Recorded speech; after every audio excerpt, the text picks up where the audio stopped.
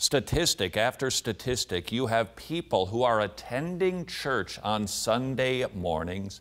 They are celebrating something, maybe the greatest hits of the 1980s or the latest sermon series based on a movie. They perhaps put their hands up, but they leave that building, I dare not call it a church, and they go out into the world and they act like the world. Why? Because we have far too many salvations, proclamation, oh, that person made a decision, without any fruit that accompanies it. In other words, these days in the church, we've got a lot of false converts. This is not foreign to us.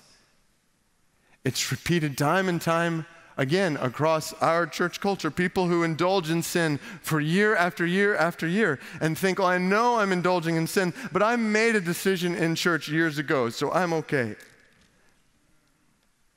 The result is a host of people who've made decisions at some point in the church, but let's be honest, they're sitting there week after week and there's no desire for Christ in them.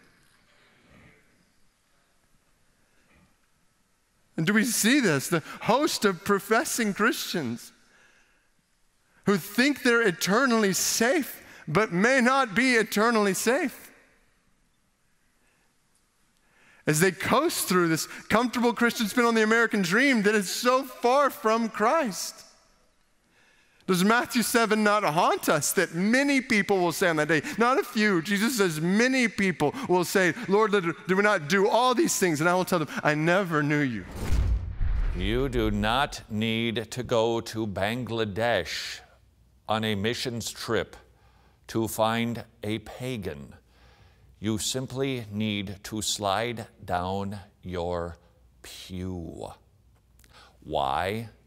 Our culture of easy believism. Hey, it's the easiest thing you'll ever do. It's simple. Just make a decision for Jesus. There's nothing but upside. Hey, tell you what, ask Jesus into your heart, and if you don't like the results in 30 days, we'll give you your money back. Ah, ha, ha, ha, ha, ha, ha.